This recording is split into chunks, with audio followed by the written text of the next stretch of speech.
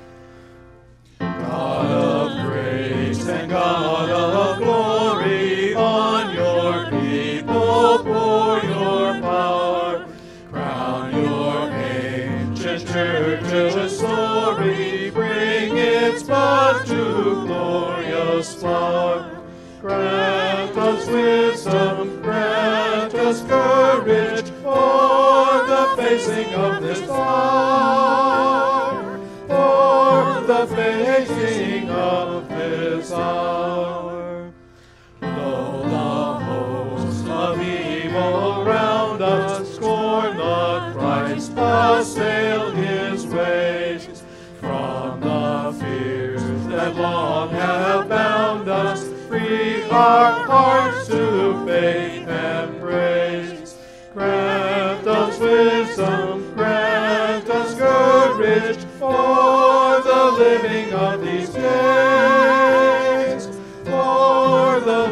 living of these days. Cure your children's warring madness, bend our pride to your control. Shame our wanton selfish gladness, rich in things and poor in soul.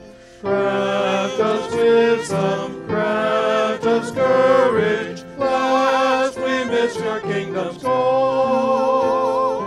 Lest we miss your kingdom's goal. Save us from weak resignation to the evils we deplore. Let the gift of your salvation be our glory evermore.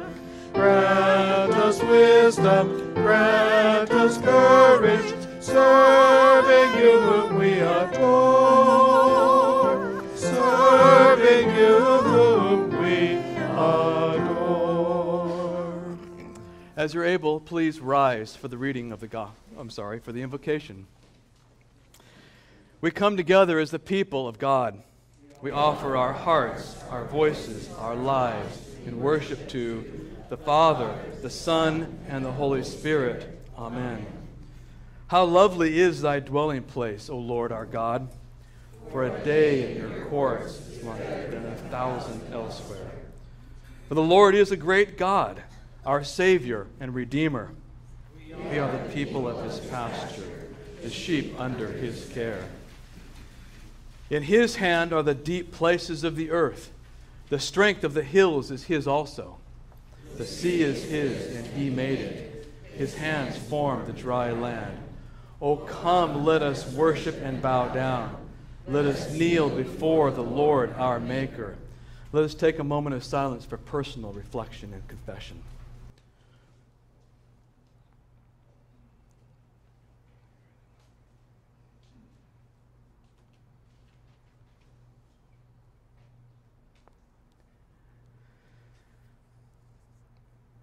We continue. How great is the love the Father has lavished on us, that we should be called the children of God. This is how we know what love is. Jesus Christ laid down his life for us on the cross. If we claim to be without sin, we deceive ourselves, and the truth is not in us. If we confess our sins, he is faithful and just, and will forgive our sins and purify us from all unrighteousness. It is God's desire that we be holy as he is holy. But if anyone does sin, we have one who speaks to the Father in our defense, Jesus Christ. He is the atoning sacrifice for our sins, and not only ours, but for the sins of the whole world. The Lord is compassionate and gracious, slow to anger, abounding in love. He does not treat us as our sins deserve. No one will be declared righteous in God's sight by observing the law. Rather, the law makes us conscious of our sin. Bow down your ear, O Lord, for I am poor and needy. Your mercy is abundant to all who call upon you. The Word of God is living and active, sharper than a double-edged sword. It judges the attitude and thoughts of the heart, exposing us for what we are. He knows everyone everywhere. Everything about us is bare and wide open to the all-seeing eyes of our living God. Nothing can be hidden from him, to whom we must explain all that we have done. Almighty God, creator of all things, judge of all people, we admit and confess that we have turned away from your path we promised to follow. We have thought evil thoughts. We have spoken unspeakable words. We have not applied your word to our behavior. Our obedience has been sloppy. Our love for our neighbor, half-hearted. Forgive us all that is past and set our feet upon the true path of life. Great is God's mercy to all who call upon him.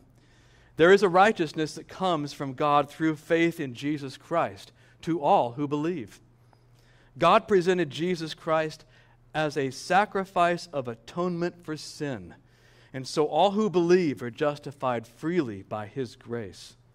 God placed on Jesus all of your sins at the cross and transferred to all who believe his righteousness through faith.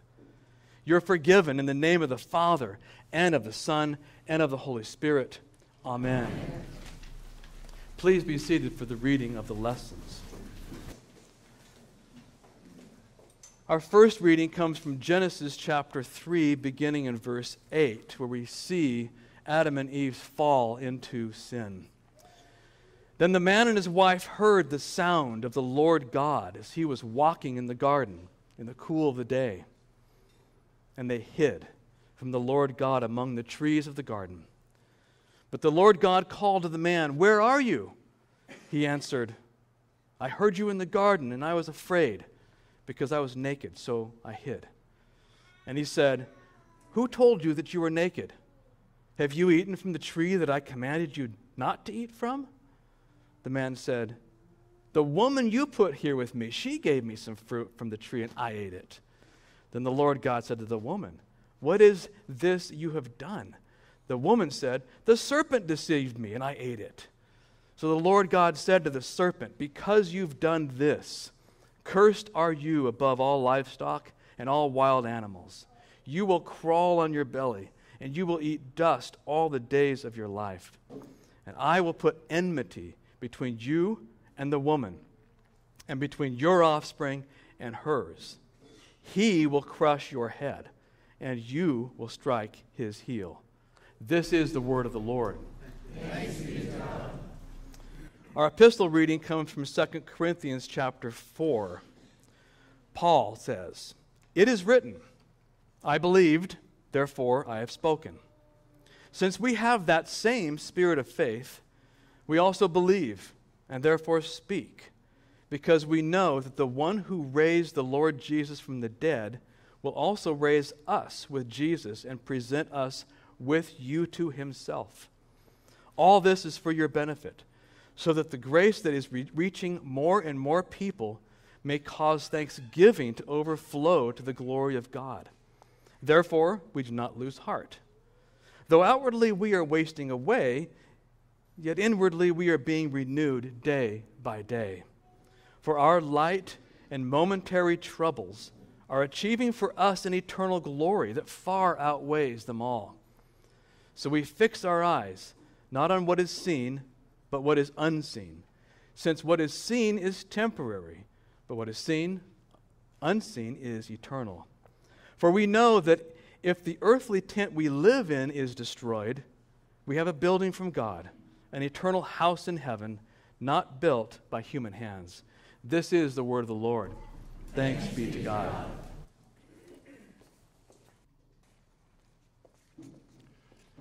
As you are able, please rise for the reading of the gospel lesson. The gospel lesson is found in Mark chapter 3, beginning at verse 20. Then Jesus entered a house, and again a crowd gathered, so that he and his disciples were not even able to eat. When his family heard about this, they went to take charge of him, for they said, "He is out of his mind." And the teachers of the law who came down from Jerusalem said, "He is possessed by Beelzebub.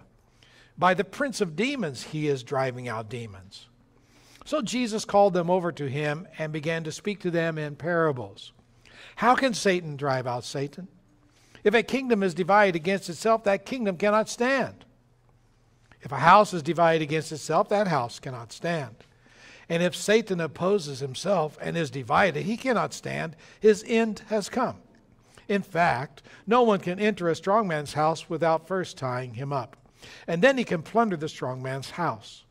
Truly, I tell you, people can be forgiven all their sins and every slander they utter. But whoever blasphemes against the Holy Spirit will never be forgiven. They are guilty of an eternal sin." He said this because they were saying, "He has an impure spirit." Then Jesus' mother and brothers arrived. Standing outside, they sent someone in to call him. A crowd was sitting around him, and they told him, "Your mother and brothers are outside looking for you." "Who are my mother and my brothers?" he asked. And then he looked at those seated in a circle around him and said, "Here are my mother and my brothers. Whoever does God's will is my brother and sister and mother." This is the word of the Lord. Thanks be to God. You may be seated for the singing of the message hymn.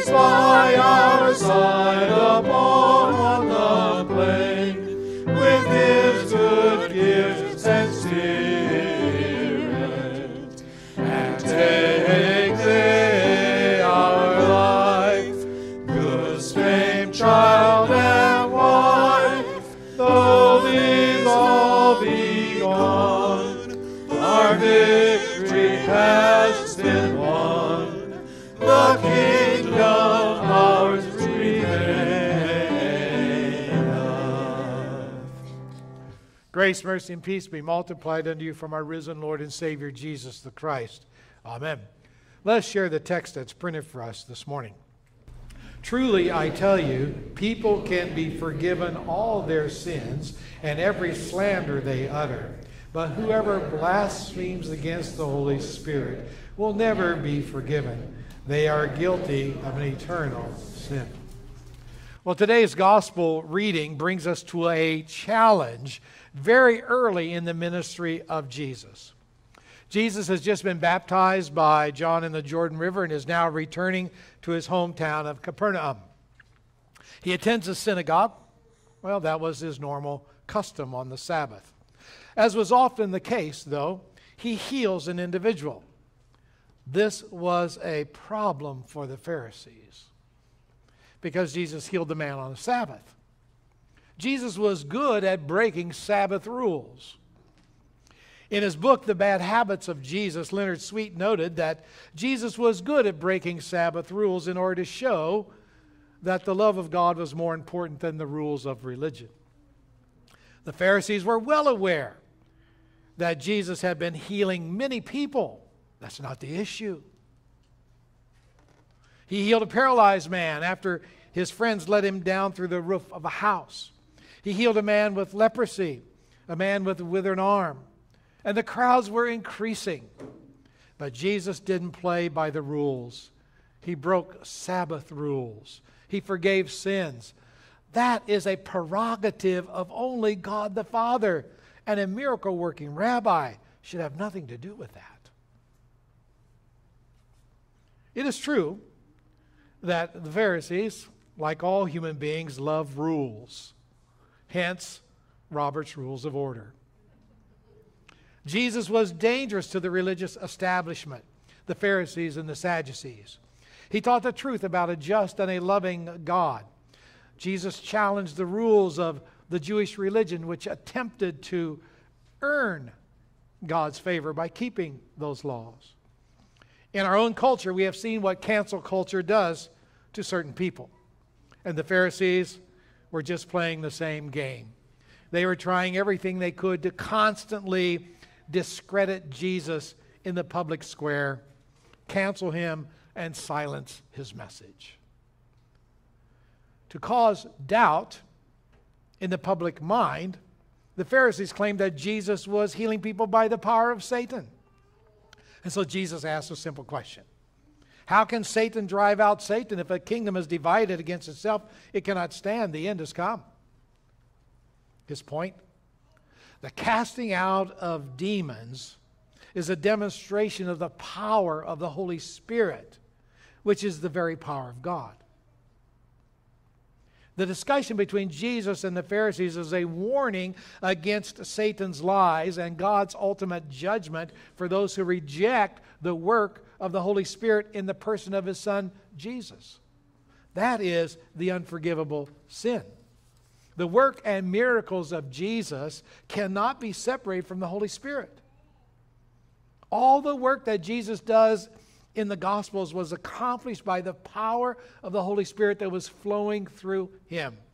So to reject and blaspheme Jesus is to reject and blaspheme the Holy Spirit. That's the unforgivable sin. This event in Capernaum is just one episode in this ongoing battle over the control of the earth and God's chosen people. The cosmic battle between God and Satan, this fallen angel, began centuries ago in the Garden of Eden. This cosmic war just shifted a location to the Galilean village. God's creation was perfect.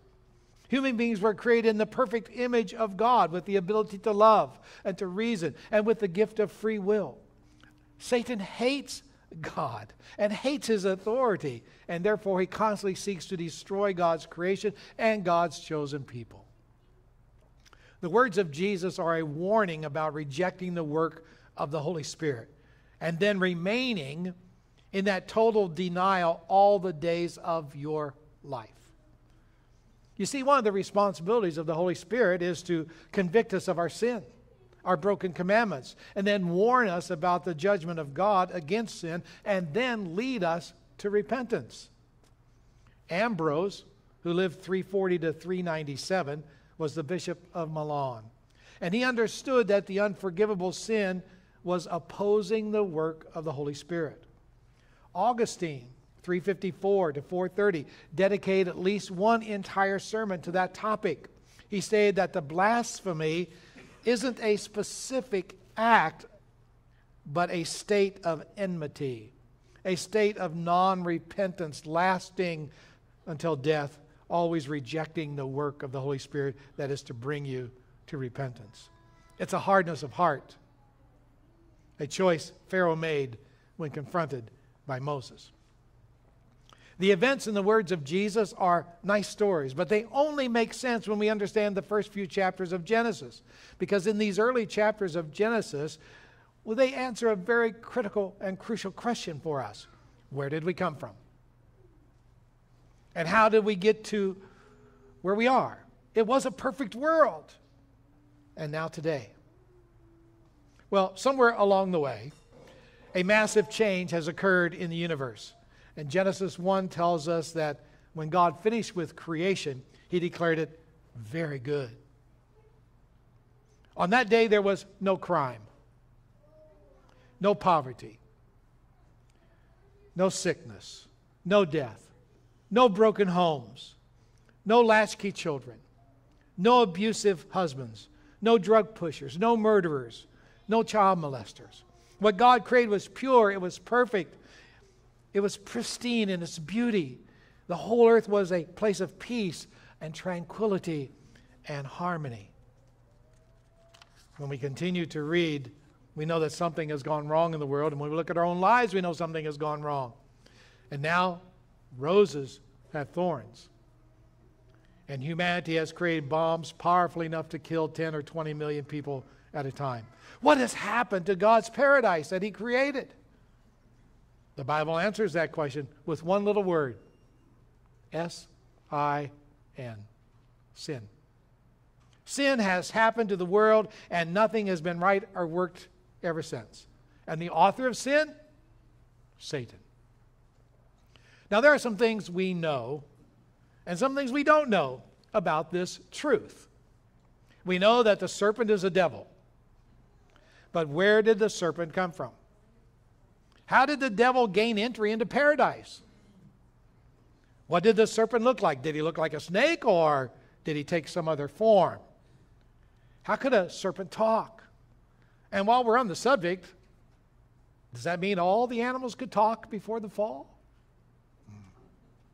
Hey, the answer to these questions is the same. I don't know. The Bible simply doesn't give us enough information to answer those questions, because there are questions, are curious questions. They don't matter to God, or God would have told us. I believe that Eve had no idea what was about to happen. Think about it. Why should she? She's quite literally in paradise. It's perfect. She wasn't expecting to encounter a talking serpent, nor was she expecting to be tempted to commit the first sin. She wasn't looking for the serpent, but he was looking for her. When she spots a serpent, she doesn't recoil in fear. Why should she? It's paradise. There's nothing to fear in paradise. Everything and every animal was perfect. But the serpent's first move was brilliant. In essence, he challenges Eve to a game of Bible trivia. Did God really say? Satan simply was promising liberation and equality with God. But Adam and Eve would have to both doubt and then disobey God's word. They did both. What they got was slavery, sin, shame, death, and a Pandora's box of all kinds of evil things. A Pandora's box opens when human beings mess with the rules of creation. Plagues happen when human beings change the rules of God's creation, whether it is to enhance genetic viruses through gain of function or by erasing male and female genders. Satan lies. Lies are always destructive. He lies because that's his nature to lie. He was going to use, and he continued to use, the political power and false religions to deceive people. Those are the beasts of Revelation. He is the first and the great deceiver. And you know, all of Satan's apples have worms. In World War II, the historic city of Aachen, Germany, was surrounded by the American forces. Hitler had sent orders to the Nazi commander of that city to stand, to die, and never surrender. That was the situation when Lieutenant General Courtney Hodges sent an ultimatum to the Nazi commander and to the city's mayor. But Hodges did more. He had thousands of leaflets blown into the city by shellfire. He appealed to the troops. He pleaded with the citizens of Aachen to surrender and prevent unnecessary slaughter. The leaflets read, "Aachen is encircled. American troops surround the city. The German command cannot relieve you. People of Ashen, the time has come for honorable surrender. We Americans do not wage war on innocent civilians. But if the leaders insist on further sacrifice, we have no option but to destroy your city. There is no time to lose. Our airfields, the bombers are there, and they are waiting for final orders to take off. Our military is surrounding your city. It's ready to fire. People of Ashen, act quickly. Tomorrow may be too late. There is only one choice: immediate surrender or complete destruction. Let me ask you, if you had been a citizen of that city, what would you have done? You'd been warned. Would you have listened to the warning? More importantly, would you have acted on that warning? Well, I can tell you what happened. There was no surrender. The bombers took off, the artillery fired, and the city suffered great devastation. Lives were lost and the city eventually fell. Nobody should have been surprised. The battle was over before it ever began. It was a done deal. This cosmic war, this battle for our souls was over the moment God promised Adam and Eve forgiveness. The ultimate defeat of Satan happened at the death and the resurrection of Jesus, but he continues his guerrilla war. The Father knew that if Jesus was to succeed in redeeming us, he had to become one of us. He was born like all humans. His mother's name was Mary. As a man, Jesus had to fulfill the laws that we could not. He had to resist the temptations that we do not. His death on the cross was an act of substitution. He took the punishment of God's wrath against our broken commandments. And when the Father said that the Son would die upon a cross, he meant it. Jesus promised that he would rise from death and defeat the grip of Satan and his hold over the human heart. He did. He kept his promise. God keeps his promises. And that's why you can believe Jesus when he says, don't reject the work of the Holy Spirit in your heart and life. Don't reject Jesus as Savior. Amen. Let's pray. Gracious Heavenly Father, we simply ask that you would continue to hold us in the palm of your hand. Let no one and let no false theology intrigue our mind and heart. Hold us until we're privileged to see your heavenly face. Enjoy our journey by the power of your Spirit living and working through us. May it be so. In your name, amen. Let's join together in singing the next hymn that's printed for us in our order of worship.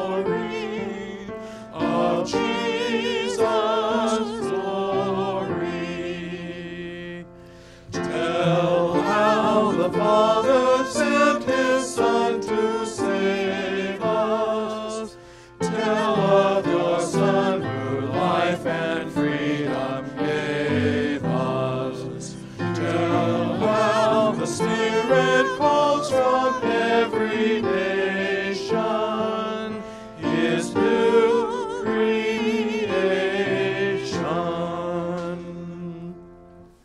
Please rise as we share our confession of faith together in the Apostles' Creed. I believe in God, the Father Almighty, maker of heaven and earth, and in Jesus Christ, His only Son, our Lord, who was conceived by the Holy Spirit, born of the Virgin Mary, suffered under Pontius Pilate, was crucified, died, and buried. He descended into hell. The third day He rose again from the dead. He ascended into heaven and sits at the right hand of God the Father Almighty. From thence He will come to judge the living and the dead. I believe in the Holy Spirit, the holy Christian Church, the communion of saints, the forgiveness of sins, the resurrection of the body, and life everlasting. Amen. Please be seated.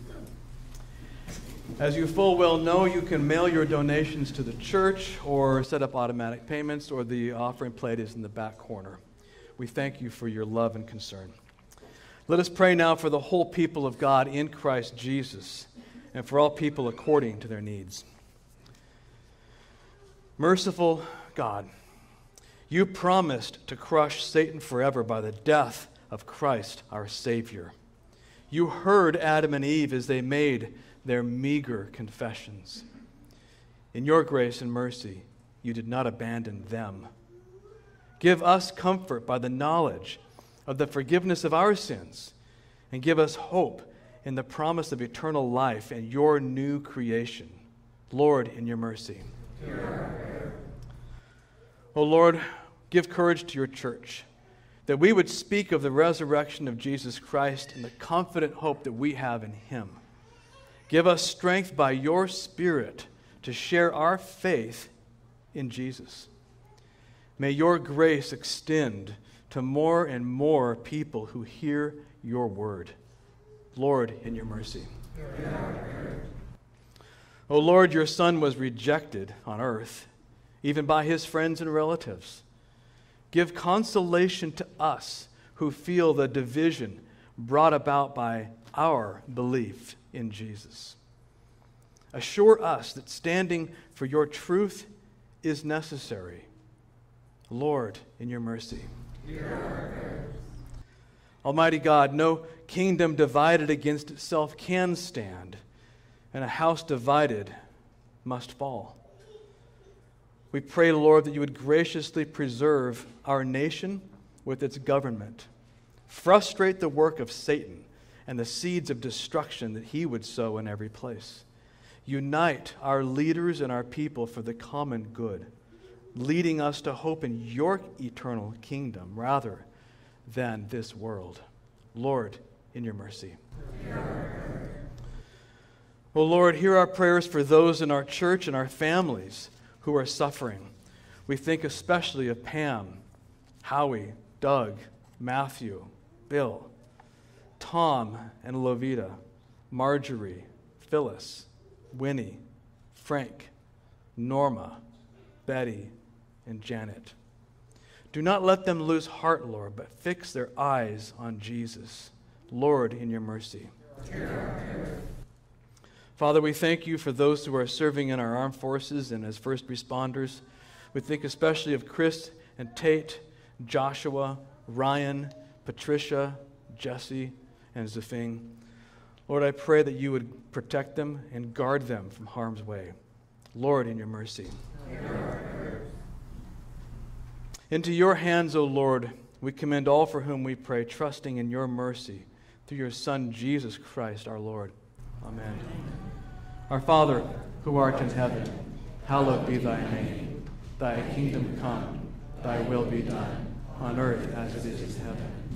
Give us this day our daily bread, and forgive us our trespasses, as we forgive those who trespass against us.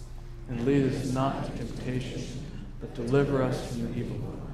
For thine is the kingdom, and the power, and the glory, forever and ever. Amen. The grace of our Lord Jesus Christ, the love of God the Father, and the communion of the Holy Spirit be with you all. Amen. Amen. Let us sing the closing hymn together, Thy Strong Word.